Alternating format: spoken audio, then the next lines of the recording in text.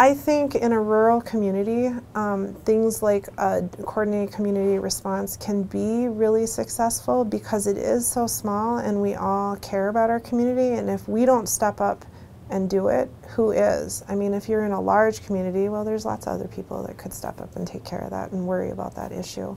But in our community, it's so small and there's so few of us to kind of come together to do the work that we all have to step up and take leadership and do our part. A lot of that doesn't require funding. It requires people working together and being creative about how you continue to work together and you continue to pick up a phone and talk to each other, send each other an email. Since we began meeting 10 years ago and up to this day, it is so much easier to pick up the phone and call a police officer that I know by name. When I have questions, I can talk to him. He knows me. Police know more about what a SANE is. Prosecution wants to have a SANE involved for a sexual assault. It just goes through court a lot easier. It's just opened up communication in a lot of ways for us. We have a very rural community here, high rates of intergenerational poverty here, and we know that when we remove that offender from the home for what we believe to be safety for the victim and the children in the home, we also create an undue hardship for that family. Oftentimes he's the breadwinner. Oftentimes they share a vehicle.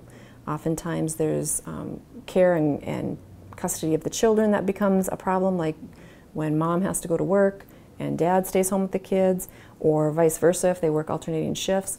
So we know that a lot of times some of the things that we do because we think we're making things safer and better really causes harm to the family and creates a system by way of which the victim probably isn't going to report again. So we always think about those different pieces when we make recommendations to the court.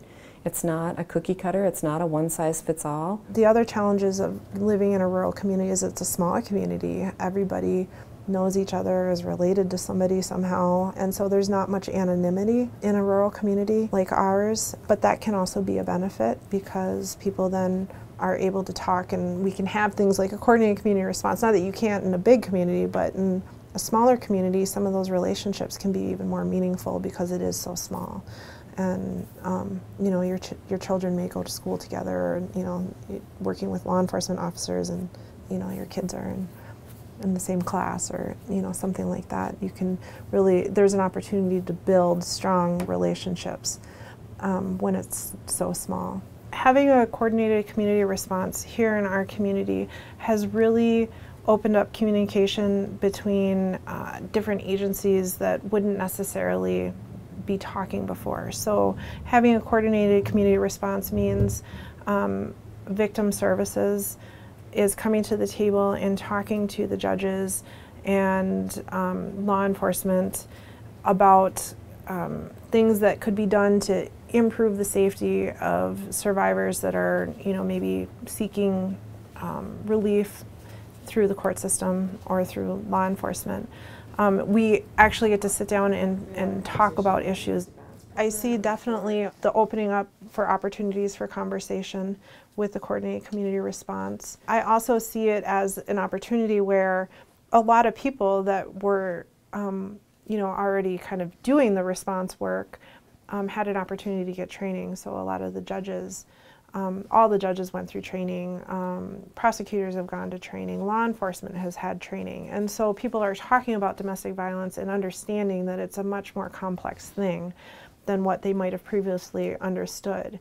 And so it's not just victim services saying things need to change. There's other people now, after getting the training and kind of understanding the complexity of it, that yes, this is something that we need to be figuring out.